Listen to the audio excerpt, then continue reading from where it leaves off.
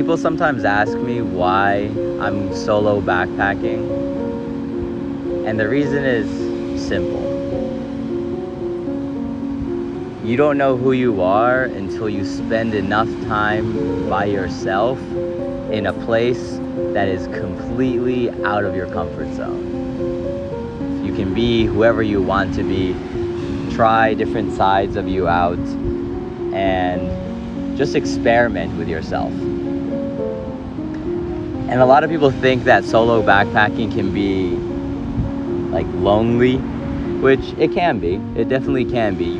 But at the same time, you're almost never alone. Mostly because it's so much easier to meet people when you are alone. Like when you travel with other people, you end up staying in their vicinity, hanging out with them, and it makes it sometimes harder to actually meet more people.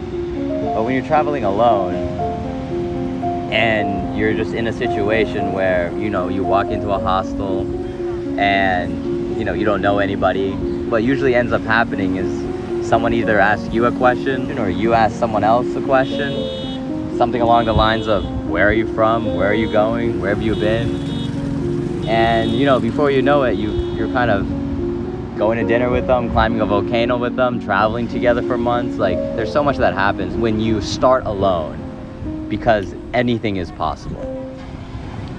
Now, that being said, when I was in Antigua, Guatemala, the very first week there, I got COVID. Now, the COVID itself is fine, and it's not like it was anything serious at all, but it's one of those situations where you are forced to be alone. You know, I had to get my own private room, get away from everybody else, isolate, quarantine, and it was the first time during this trip where I was alone for a lot longer than I had during the beginning of my trip. And even after my quarantine ended, I actually spent a lot of time in Antigua, just walking around by myself and exploring the city the way I wanted to explore it. I actually ended up spending a month in Antigua.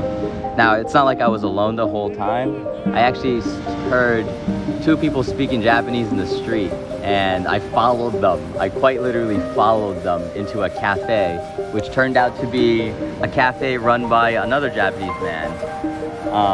So I was actually surrounded by a lot of Japanese people for this 1 month stay I had in Antigua, which was kind of ironic because I was never expecting to meet Japanese people while traveling.